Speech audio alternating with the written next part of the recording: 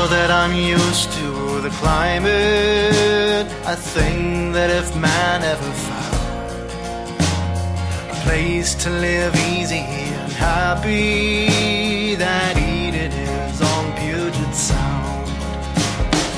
Eden is on Puget Sound. That Eden is on Puget Sound. A place to live easy and happy. That Eden is on Puget Sound.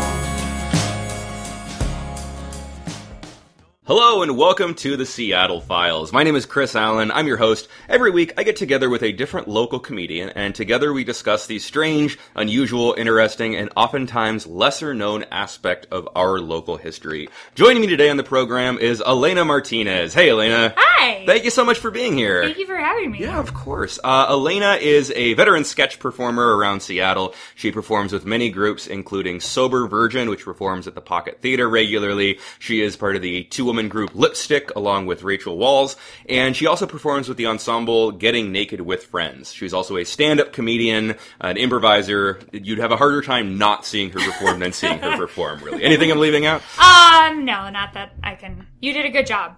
Okay. Yeah, excellent. I feel like my head is much bigger than it was when I walked in. Awesome. So, Fantastic. That's good. Cool. And you perform very really at the Pocket Theater up in A lot Greenwood. at the Pocket Theater. We're trying to branch out and kind of see what other theaters can offer and what they can do, and so that's kind of its own exploration itself, you know. Mm-hmm. So cool. there's lots of small theaters. Awesome. In Seattle. It's wonderful. Yes. Yeah, there are a lot. It's great. Yeah, a lot of them are in like basements. I feel like, you know, there's like the Grotto, there's the Ballard Underground. Yeah, or attics, the annex. The attic, lofted up there. Lofts and basement. No street level theaters. Mostly. You know, yeah, they don't want to have people just walk off the street and watch some great theater. Gotta work for it. Yeah, because space is really cheap in Seattle. The ground level spaces. Oh, yeah. Awesome. How long have you lived in the Seattle area? 10 years this last August. Wow. Happy anniversary. That's right. I celebrated August 28th. Sweet. Yeah. Where were you from before? I lived in a couple of different places, but I was born in Las Vegas, and then we moved around, and then I went back to Las Vegas for the majority of my life, like third grade through high school, and then moved up here to go to University of Washington. Oh, nice. Nice. What did you study at UW? Chemistry and math. Cool. And those were really exciting. It took me a while to like figure out that that's what I wanted to do, but now I'm an accountant. Wow. Yeah, that's great. Accountant, comedian with a degree in chemistry and math. That is a well-rounded education. It's those boring jobs that you have to do like comedy or something because you hate your life, right? Oh, yeah. It's one of those things. No, I do all of the accounting for all my groups, and so they like that. Most groups need somebody to handle the numbers. Like, you spent $30 on flyers? Okay, we'll pay you back. Yeah. Take that out of the budget. Yeah. How much do you know about local history? I feel like I have like some spots that I'm better at other spots, but not that much. Okay. Yeah. Excellent. And you have no idea what we're going to be talking about. No idea, and I want to know so bad. Okay, well, let's find out then. Okay, Let's start. okay. Frances Elena Farmer. Oh! Was born September 19th, 1913 in Seattle, Washington. Her father, Ernest, was a lawyer who came to Seattle from Minnesota in 1900. Her mother, Lillian, had a child from a previous marriage, and she grew up as the youngest of 4 children in their house on Capitol Hill. So this is weird, but I had a dog named Lily and a grandmother named Lilian. Whoa. There's some and weird her middle connections. name is Elena? Yeah, there's a lot of weird name connections. Wow, this might be your ancestor here. Well, no. Probably not. Probably not. Yeah. Ernest was a kind but distant father, and Lillian was an outspoken woman, active in the community. She protested against Seattle's commercial bakeries, claiming their goods were not nutritious enough. She supported feminist causes and became a die-hard anti-communist. She's like the original granola feminist Seattle. She's like what sparked it, I feel like. Yeah. She's like, breads need to be more healthy. Like, can't people just let breads be breads? Thank you. Yeah, exactly. This is like the first generation anti-gluten. Yeah, why can't I just eat white bread and be completely happy about it? Mm-hmm. You need people telling you that that's not right. Yeah, I don't want seeds around my crust. I want it to be squishy and have lots of butter on it. Yeah, cheap, mass-produced, just easy Wonder Bread. It doesn't have to be Wonder Bread. And then you can use the bags for shoes later. It's just How that much easy. fiber do people need, right? The family moved to a bungalow in West Seattle. Cute. Ernest's law practice wasn't doing well, and the family struggled. Ooh. The couple's marriage started falling apart, and he moved out when Frances was a teenager, but visited regularly, and soon Ernest and Lillian divorced. Poor kid. Yeah. This is a lot like my life. Really? This is really weird. Okay. You know, like the distant father. We're like really breaking into who I am. But Yeah. like, Living that's in a weird. bungalow. This is, bungalows. All my life. In a bungalow. Frances was a gifted child and well-read. Very much like me. Yeah, with a knack for performing. Very much like me. She took voice and piano lessons. I play the piano. No way. And at 14, made her stage debut in a church production of The Pirate's Daughter. I'm feeling like this is made up. I'm feeling like you wrote this because I was here and you like found out facts about my life. No, I did not. This is a real person, Frances Farmer. Okay. You're skeptical. I am rather skeptical. I'm like, and then I was like, how would Chris figure that out about? Frances attended West Seattle High, where she joined the debate team. Okay. She wrote, it's not like you. You didn't do the debate team? She wrote short stories and poetry for the school's literary magazine, worked in the newspaper, played multiple sports, and participated in student government as well as the Honor Society. Overachiever. Yeah, she's doing very well. Jeez, Francie. Her senior year in high school in 1931, she wrote an essay called God Dies. I really like her. I thought you might. I thought you might. I really like her. The essay involved her childhood prayers to God to help her find a missing hat. She was able to find the hat and thanked her prayers. Later, though, a classmate's parent died in an accident. The essay was on the nature of prayer, and if we are to thank God for his intervention in trivial matters, but trust and accept him in the allowance of tragedy, then God was, according to her, quote, useless. I agree with her on so many things. I mean, I didn't know this was going to get religious, but I'm there. You're there? I'm in. You're with her? I'm in. You're with her. Frances, God dies. Yeah, and this is in 1931. That's super controversial. This is scandalous. That's crazy. And, like, for her to be a young girl, that would, that would, like, kind of take you out of the dating pool. Like, she was having some risk right now. She like, was. Yeah, her friends were, like, popping out kids, all that stuff. Out on a limb there. Her teacher was impressed by the essay and encouraged her to submit it to a writing contest held by The Scholastic, a magazine for high school students. Her essay won first prize, $100. Whoa, that's huge back then, right? Yeah, that's a lot of money. What is that with inflation now? With inflation, maybe $1,000, $2,000. That's a lot. It's a big prize. For a girl at that time to win for a literary contest is like a big deal. Oh, yeah. That's a huge deal. Definitely. Yeah. Newspaper headlines in Seattle reported, Seattle girl denies God and wins prize. A minister wrote, quote, if the young people of this city are going to hell, Frances Farmer is surely leading them there. Oh my gosh. Was she were they wearing bonnets at this time? They would not be wearing bonnets. No bonnets? Bonnets would have been much earlier. Much earlier. Or in different parts of the world. Oh yeah, because this is like, okay, yeah. Yeah, this is Seattle in 1931, so there's maybe 31, 400,000 or 500,000 people living there. That's quite a bit of ballparking people. that. Yeah, it's turning into a major city. Yeah, it's still kind of an outpost, but it's turning into a major city. Are we pre-Gold Rush? Post-Gold Rush. Gold Rush was in 1897. So really post-Gold Rush. Wow, I don't know anything about history right now. I'm really showing. I just I looked up the Nordstroms the other day, and apparently I forgot all of that right away. Yeah. But, so is this in the newspaper? I'm just trying to imagine the picture of her face and them smearing her name. Yeah, they're besmirching her in the news. Oh, besmirching. She would later say of the incident, quote, it was pretty sad because for the first time I found out how stupid people could be. It sort of made me feel alone in the world. The more people pointed at me in scorn, the more stubborn I got, and when they began calling me the bad girl of West Seattle High, I tried to live up to it. Nice! What do you do to be, clearly writing that you deny God as being a bad girl in the 1930s, but yes. Are you wearing, do you wear pants if you're a bad girl in the 1930s? She did wear pants. She wore pants, she wore workers' clothes, she slicked her hair back, she was kind of tomboyish. Yeah, I get that. It's very much reported that she didn't really, and we'll get into that a little bit later, but she didn't really get into the glamorousness and she wasn't ladylike. She wasn't very ladylike for the time. I love Frances. Farmer enrolled in the University of Washington in September of 1931 as a journalism major before switching to drama. She worked her way through school doing odd jobs, working at a perfume factory, a singing waitress at Mount Rainier's Paradise Lodge, posing for art students, and ushering at the Paramount Theater. That's a great resume. Yeah, she's very well-rounded. That's a great resume. She's doing a lot of different kinds of things. to work her way through school because her father's law practice isn't doing well. Yeah, and well, has he gone? He's already gone. He's visiting. He's there. He's still involved in her life, but she doesn't live with him. What did her anymore. mom do? Her mom was I'm not sure if she had work properly, but she was an activist. She was feminist, diehard anti-communist. So she's supporting Frances, which is good. There's a lot of support for Frances. Frances Farmer is being supported by her mother and father. That's good. Mm-hmm. She acted in a play called Alien Corn.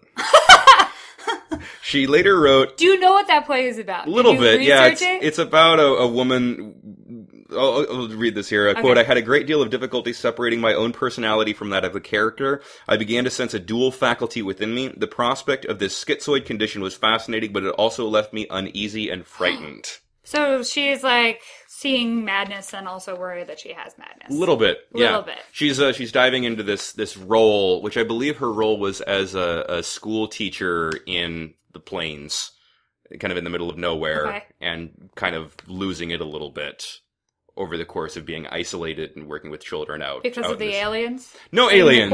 Aliens, not aliens like aliens from Mars, more aliens like something distant and unfamiliar. Got it. So unfamiliar corn might be a more relatable unfamiliar corn. Immigrant corn or something like that at the time, maybe? Yes. I don't know. Immigrant corn. There's like so much to do with aliens and corn, so I thought Martians, like crop circles, all of that stuff. Yeah. That's later. Later. Crop circles and stuff didn't happen for a while. Those started popping up in England in, I think, the 1970s. That late? That late, yeah. Really? The people that started those completely confessed and said, we made these crop circles. And everybody said, we don't believe you! They're aliens! I think we should do a reprisal of Alien Corn. I feel like we can find a theater that'll really want to do that, right? Yeah, I'm sure you could, easily. People do Ibsen over and over again. Why not bring back Alien Corn? See it, yeah. In March of 1935, she entered into a contest selling subscriptions to a leftist newspaper, The Voice of Action. Friends of hers also sold newspaper subscriptions in her name to help her win a contest they were sponsoring. First prize was a trip to Russia. Farmer won the contest. She was to take a train to New York and then a steamer to Moscow. Whoa. So she's got a bunch of friends and they're all selling this. She's like very supported. She is at the front of a movement. She's doing well. Now. She is. So far, she's doing well. Frances, your future's bright. She was once again at the center of a national controversy. Wait, you just said so far she's doing well. Yes. Oh. Foreshadowing.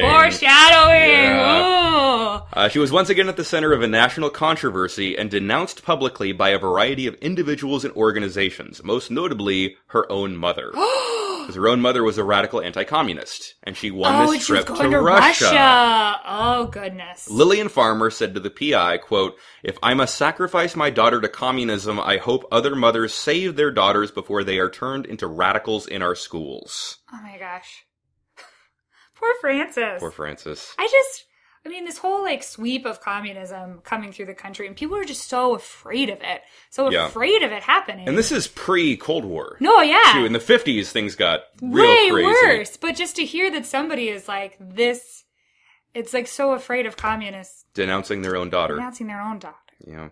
A group called the American Vigilantes was especially vocal. American Vigilantes was a local group that was very fervently anti-communist. So this wasn't like people dressing up as superheroes and going around and... No, this isn't Phoenix Jones. This wasn't Phoenix Jones, the star, like Phoenix Jones' ancestor was the start Phoenix of this. Jones' great-grandfather? Yeah. What would be his... That would be a hell of an origin story. That would be, yeah.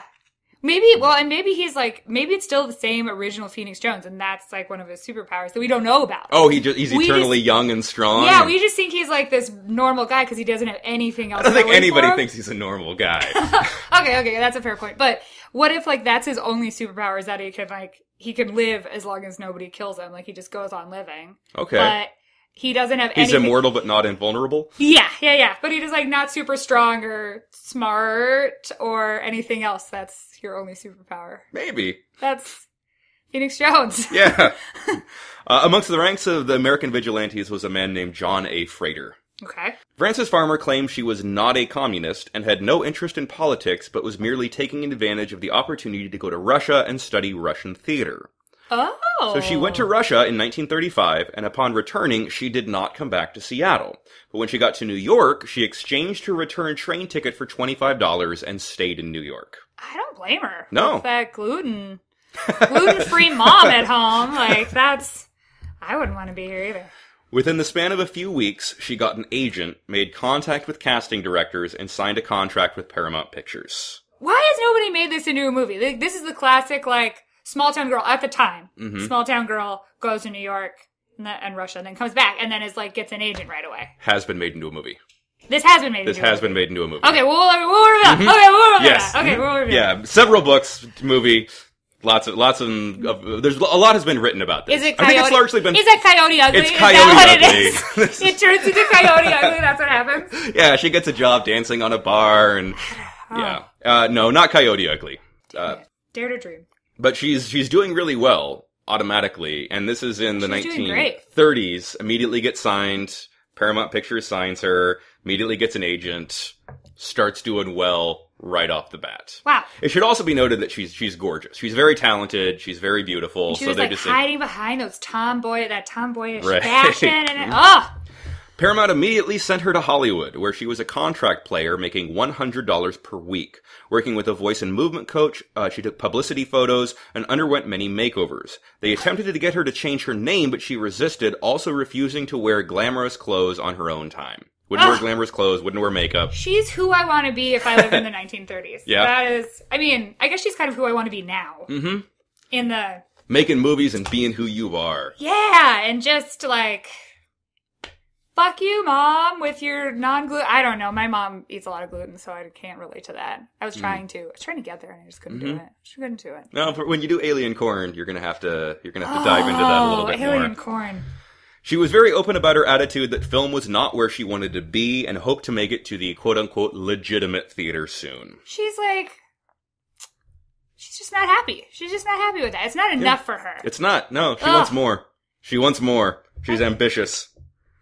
In 1936, she married actor Wycliffe Anderson, who had no such reservations about changing his name. He changed it to William Anderson, then Glenn Erickson, finally landing on Leif Erickson. The marriage lasted only 1 year. She later wrote, quote, I did not go into the union with any dewy-eyed hopes or illusions, and in my mind I was still Frances Farmer, not Mrs. William Anderson, and certainly not Mrs. Leif Erickson. He was just like a more permanent fling, I feel like. I mean... She's got so much going on for her. Why like sow your seeds, you know? Or have your seeds sown? Is that the female comparative of sowing your seeds? Your wild oats? Sowing your wild oats, or you're like, are my wild oats sown? Yeah. Is that what happens? I don't know. I don't know. She's not looking to settle down right now. She's got stuff to do. She's got the world to conquer still. Yeah. Her first year in Hollywood, she made 4 movies, including Rhythm on the Rage with Bing Crosby. Her most notable film was Come and Get It, where she played 2 parts, one of a mother and the other of a daughter, which was a commercial and critical success. She played the mother a mother to her daughter. And a daughter. She played 2 characters. Not to herself, like not the mother to her daughter? I believe it was the mother to... She played both characters at different time periods. But she played 2 characters, a mother and a daughter. I get what you mean, like through time. Isn't Bing Crosby from up here? Bing Crosby? I don't know. I don't know much about him, to tell you the truth. I thought that he was like from up here, and I thought that he has kind of like a nifty pearls with women, how he treats women. Is that weird? Is that wrong? Oh, that he had some abusive tendencies. I vaguely recall hearing stuff about that now, but I've not done any research, and I've not heard that he's from around here. Or he lived here at some point. I don't know why. I feel like... That wouldn't surprise me. None of that would surprise me. I feel like I've heard that. And it was like, oh, is that going to taint my Christmas holiday? Knowing that Bing Crosby beat women? Yeah. And it didn't. It did not? Okay. I still whistle along with those tunes. So, okay. Yeah. Well, you've been able to move past it. Yeah. Oh, God. Well, papers hailed her as the next Greta Garbo. Ooh. She was getting great reviews. She returned to Seattle for the premiere of the movie and received a hero's welcome, including the governor holding a reception for her at the Olympic Hotel. Whoa. Olympic Hotel downtown. That's a big deal. Oh, yeah. Yeah. Wait, which movie is this? Is this the mother and daughter movie? This is Come and Get It. This is the mother-daughter movie. This is the one where she's being hailed as the next Greta Garbo. Jeez Louise. So she's doing real well. She's like fast-tracking it. She returned to Hollywood and made more movies, but she was starting to get a reputation as as temperamental and difficult to work with. Well, when people aren't as talented as you are, and you're, like, working with them, it's really hard to get things done. Did you have that problem a lot? Yeah. You're like, we spent $30 on flyers. How do you not know this? How do you not know this? I spent $30 on flyers. How do you not know this? Most of the time it's like that. She refused to wear glamorous clothes or wear makeup when she wasn't working, and she was willful and seemed to be a tomboy. Not ideal for the studio was trying to sell her as a glamorous movie star. Yeah. She managed to break her contract with Paramount to travel to New York to work in theater. She played the lead in the group theater's production of Clifford Odets' Golden Boy, and it was the biggest success the theater group had ever had. Whoa. Farmer was 24 years old. Sorry for not saying anything right there. My face was in a state of shock. Yes. Because she is crushing it. Oh, yeah. Crushing it at 24. So much fucking talent.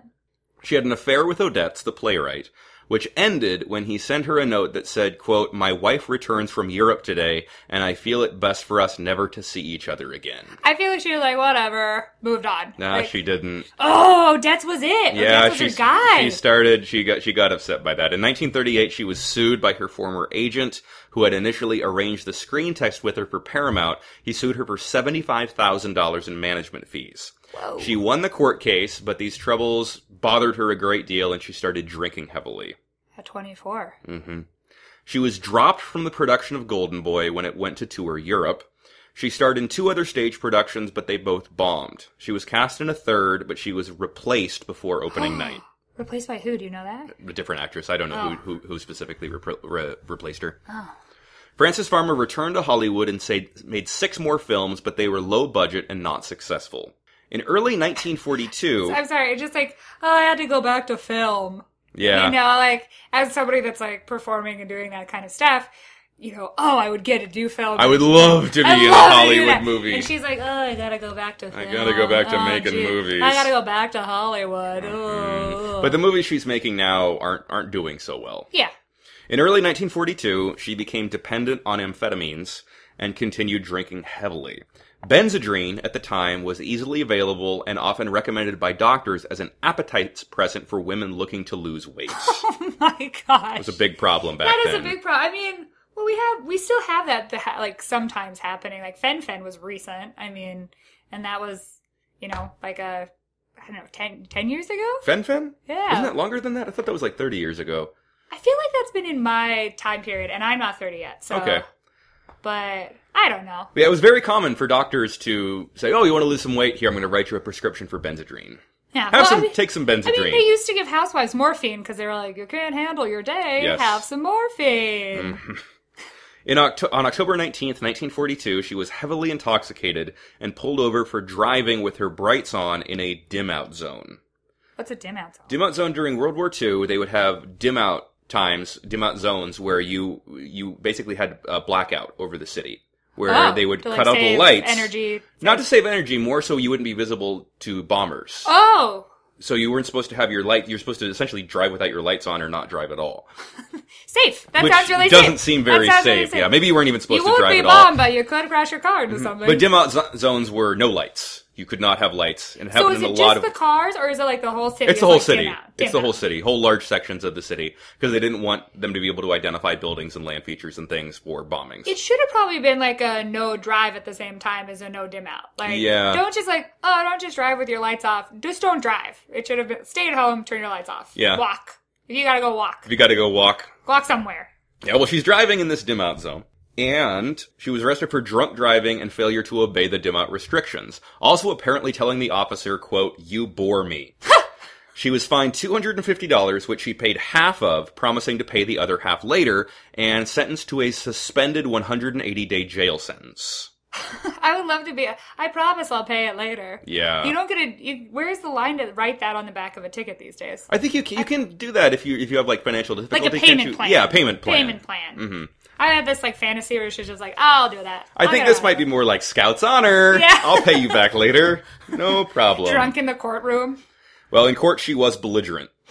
You are absolutely correct. So she went to a movie to film in Mexico, but quit after 2 weeks. Oh. January 1943, she was cast in a drama called No Escape. On the first day, she slapped a hairdresser so hard the woman was knocked to the ground and dislocated her jaw. Oh! When the hairdresser went to the police, it was found Farmer already had a warrant out for failure to pay her other half of the drunk driving fine. That $125 is coming back to haunt her. It really is. Yes. In court, she was belligerent. When the judge asked her if she had been drinking, she said, "Yes, I drank everything I could get, including Benzedrine." She was sentenced to 180 days. The suspended sentence from before was no longer suspended. They said, "You're doing that 180 days." When she heard the sentence, she knocked an officer to the floor and attacked 2 others, yelling, quote, "Have you ever had a broken heart?" Oh, so Odette's. We're back. Like this. I feel like this stems from Odette's, right? You think this is still back from Odette's? I feel like this stems from Odette's. I feel like we can blame this on Odette's. Because that's what I would be doing. That's what you'd be doing? Yeah, I'd be like, it's Odette's. No, I wouldn't. But, I mean, it's funny that it was the movie that she was filming was No Escape that landed her in jail, right? Oh, that's true. Yeah. Irony. Yeah. Yeah. Boom. Her mother blamed her daughter's behavior on consistently being cast as a professional harlot in motion pictures. Later, she would blame her daughter's troubles on communism. Oh, back to communism. Back to Lillian. communism. Back to communism. I feel like Lillian's not the kind of person you want to invite to Thanksgiving dinner. Probably not. Or any kind of dinner. No, probably. she doesn't want gluten, she doesn't want communism, and she doesn't want harlots. Yeah. So what kind of a Thanksgiving are you going to have? She's like, is this farro? I only eat farro. That's a grain, right? Or something? Yeah. Yeah, right? Yeah, that's a grain. Yeah. After serving 1 night of her jail sentence, a psychiatrist hired by her family was able to transfer her to the psychiatric ward of the Los Angeles General Hospital for a few days before she was committed to Rock Haven Sanitarium, also known as the Screen Actors Sanitarium. So how old is she at this point? At this point, let's see here. It's 1943 at this point, and she was born in 1913, so that would make her 30. 30. She's about to turn 30, I believe. Well, I have like 2 years then to get committed to a sanitarium to really fulfill my life goal of being Frances Farmer. Okay. Gotta work. I actually get to work on that now. Right? I would focus more on the first half of her life than on the second half. I feel like it's much easier to do the sanitarium than to get in a movie at this point. Right? I'm sure it would be easier to get committed than it is to land in a big budget Hollywood movie. I can commit myself, so I've not been able to achieve either of those goals so far in my life. We both are looking up to Frances Farmer, I feel like right now. She was released after 7 months and diagnosed with depression, manic depressive psychosis, split personality, and schizophrenia with paranoid delusions. One of the methods of treatment they gave her was insulin shock, where the patient would be injected with an overdose of insulin to induce convulsions and coma, thinking the shock might have a benefit to them. Who makes up these? I mean, when you hear about like how they used to treat mental disorders, mental health treatment at the time was horrible. In the this is dark the dark ages. ages. The dark ages. But who, I mean, I think about that first doctor who was like, well, I saw one time that I accidentally, somebody got too much insulin. There had to be a point where somebody got too much insulin, right? And then he was like, that might have helped their mental state. A shock to their system to knock it out, knock things back into place. Yeah, just horrible. So obviously, the mental health treatment she's getting is doing much more harm than good. Yeah. Upon her release in 1943, she returned to Seattle to live with her mother. She was remanded into her mother's custody. Worse than the sanitarium. Yeah, the two fought constantly. March of 1944, Lillian Farmer filed a complaint in the courts requesting her daughter be diagnosed as an insane person and be committed to Harborview on the grounds that she refused to work, had become depressed, and was showing signs of violence. Is that because you couldn't get committed as a communist? I feel like that's what Lillian Farmer is really saying. It's probably all tied together. Reading through between the lines. Yeah. Lillian said her daughter had, quote, turned the radio up loudly, which I knew would annoy the neighbors. I asked her to turn it down, and she became quite angry, grabbed my wrists, and pushed me into a chair. She is a fighter. She's a fighter. And she's strong. Oh yeah. Yeah, she's like, ooh. 3 hospital attendants arrived in the home on March 21st and dragged Frances kicking and screaming, put her in a straitjacket, and took her to Harborview. 2 days later, her sanity hearing was held. The hearing was under the supervision of Doctors Don Nicholson and George Price. The 2 doctors concluded that, quote, marital difficulty is said to be predisposing cause of insanity. She was deemed to be suffering from schizophrenia. They recommended to the King County Superior Court judge that Frances Farmer be committed to the Western State Hospital Mental Asylum in Steilacoom. Her court-appointed guardian waived her right to an attorney. That's great. Yeah, the judge presiding over the matter was John A. Frater, the member of the American Vigilantes, who had condemned Farmer years prior on the grounds that she was a communist. Oh, great. He had personally selected Dr. Don Nicholson as one of the psychiatrists overseeing the hearing. Dr. Nicholson had already committed thousands to the state asylum, believed he could gauge sanity on a few simple questions, and thought all communists were suspect of being insane. So basically, we're just committing communists. Yeah. Right now. Well, he was accused of committing individuals who were not mentally ill, but simply undesirable to society. Oh, great. Okay. So he has a dubious record with committing people. Yeah.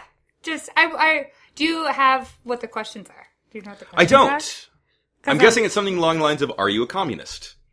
Yes. Well, then you're going to... Do you like the color red? Yes. Do you drink tea? I don't know what else they would answer. That would just be like silly questions. If I've shown you this picture of a hammer and sickle, what do you see here?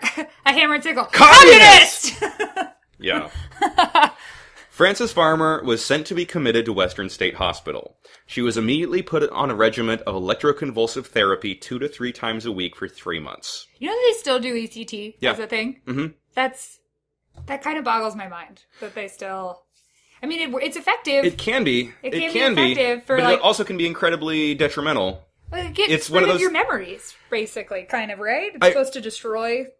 I read a book a while ago called Electro Boy about an art dealer in New York who went insane, and he received electroshock treatment, and he credits it with saving his life. He said it was the only thing that ever worked in his years of seeking treatment in other ways. Well, this is... Sorry. But this is probably... Frances Farmer is probably not going to be benefiting much from it. No. I mean, because the girl is just, sad and a little manic, and she probably just needs a hug. Yeah. She needs a GD hug from Lillian, and to not be called a communist for just maybe 5 seconds. Maybe, in her life. yeah. Yeah, she probably has some kind of psychiatric problems, but it's not. This isn't making it better. This is everything that's happening to her is making it much worse. It's also widely speculated that she was a lesbian or bisexual, and there's not really much documentation. But at the time, that would be incredibly difficult to fit in, and she would be an undesirable element in society, and that would contribute to her inability to adapt to societal norms. Oh, yeah. And now, if she had come out, we would have been like, oh, I saw that coming. Right. Yeah. The way she'd been living her life. After 3 months, her doctors were convinced she made a complete recovery, and she was released into her mother's custody. God, back to Lillian. Well, she fled.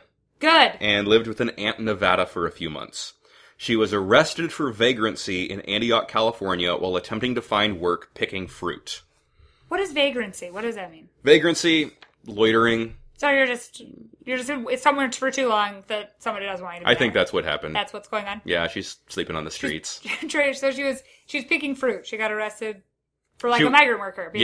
Basically doing that job. Being a vagrant. Okay. She was released into the custody of her mother. God. Who in less than a month had her recommitted to Western State Hospital. Ugh. The facility was designed to hold 200 patients. At the time Frances Farmer was there, it housed over 2,700. Whoa. Too many. Way too many. It was grossly understaffed, and often patients were forced to stay in the bed for 12 hours at a time. Like strapped down. Strapped to bed, right? because they didn't have enough staff to oversee, so they would just say, stay in bed, we'll tie you to the bed. Just tied up in bunk beds. Yeah. I don't know why, but that makes me think of the Matrix. Where they're all... everybody's stacked up? Stacked up. That's a jump. That's a jump. Since 1936, a new procedure for treating the mentally ill had been gaining popularity. Lobotomy. Oh, here we go. Dr. Walter J. Freeman was the pioneer of lobotomy and personally performed thousands over the course of his career.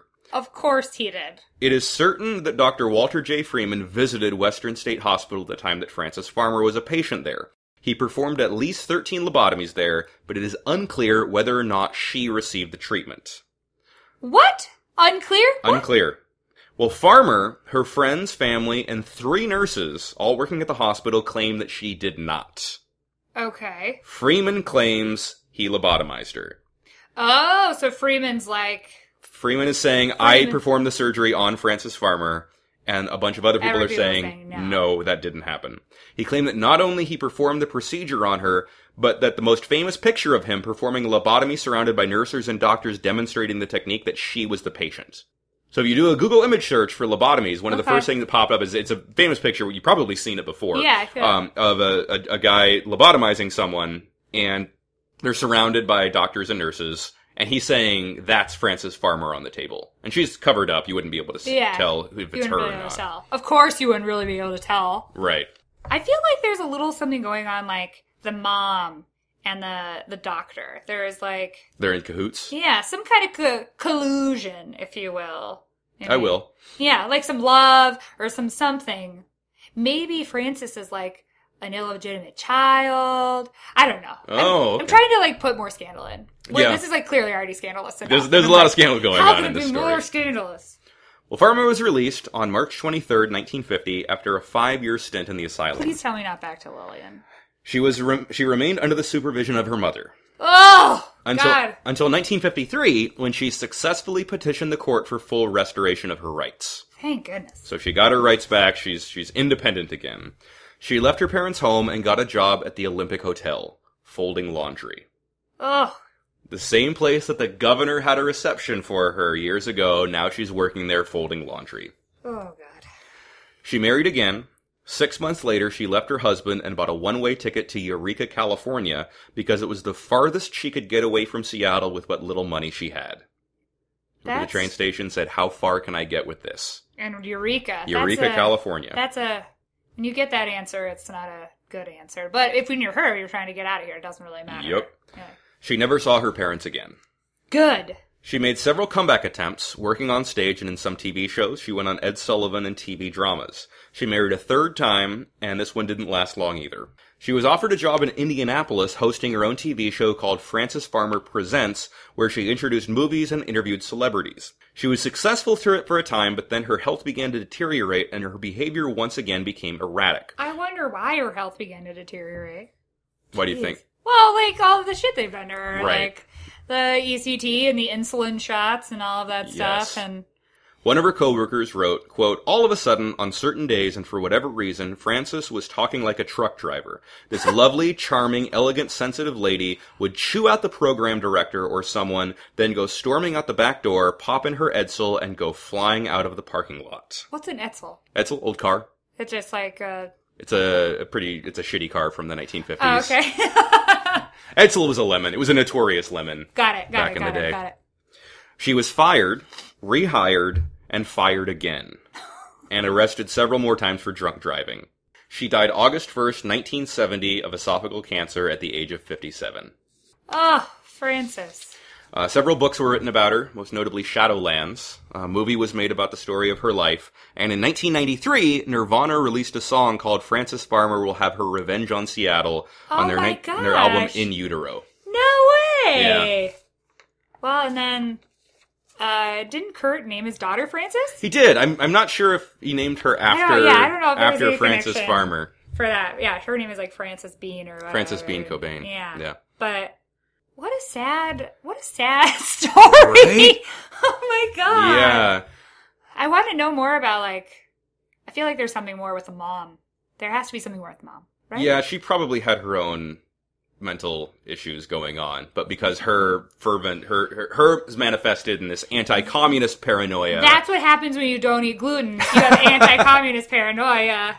Well, because her paranoia was manifesting itself in a way that was more in line with what's acceptable to society at the time. Yeah. She's not going to be diagnosed. No, she's not going to be, but she probably had some issues going on. I don't know. What was the movie that was made about it? I believe it was called Shadowlands. I forgot. I don't have it in my notes here, but I believe it was the movie based on the book. And the book reports, the book Shadowlands reports that she was lobotomized. It was a book written by PI investigators. Oh. She had a quote unquote autobiography that was released, but she was writing on it, and then a friend of hers finished it. And the friend spent 2 years reworking it, and then it was released 2 years after she died. Got it. So it's speculated that it's not entirely accurate as to what her own perspective on her life. That makes sense to me, that she's probably been through all of that. And I feel like she had some mental stuff going on. Mm-hmm. We can't deny that. Yes. There was something happening there. So... And everything was made much worse by the treatments that they were giving her. Yeah. But some of it, I bet, is, was a little fantastic, Yeah. I don't know. Yeah. Just lobotomies. Insulin shock, the whole... Insulin shock sounds like the worst. The, what was it? Convulsions. Like... Making convulsions. Insulin convulsions? Yeah. Yeah. This is, Yeah. Yeah. Yeah. And her, since she was, willful and I was so nonconformist. excited at the beginning of the story about my involvement and my similarities, and now I'm worried for myself. Because you feel like you're going down this same path? Yeah. Now I will... You know how to avoid that, right? Not get in a movie. Eat gluten. Eat gluten. To bread. I'm going to go get a loaf of bread. Do you have bread here now? I do have Let's bread eat bread here now. Okay. Let's eat bread now. Yes. Well, thank you for listening to the Seattle Files. Thank you so much, Elena Martinez, for being here. If you have a topic suggestion that you would like to hear an episode about, shoot me an email at theseattlefiles@gmail.com. Like us on Facebook. Be sure to subscribe and rate in iTunes. New episodes come out every Tuesday, so check back next Tuesday, and I'll be back with a new topic, a new guest, and a new episode. Thanks for listening. Episode. Thanks for listening. Episode. Thanks for listening. Episode. Thanks for listening. Episode. Thanks for listening.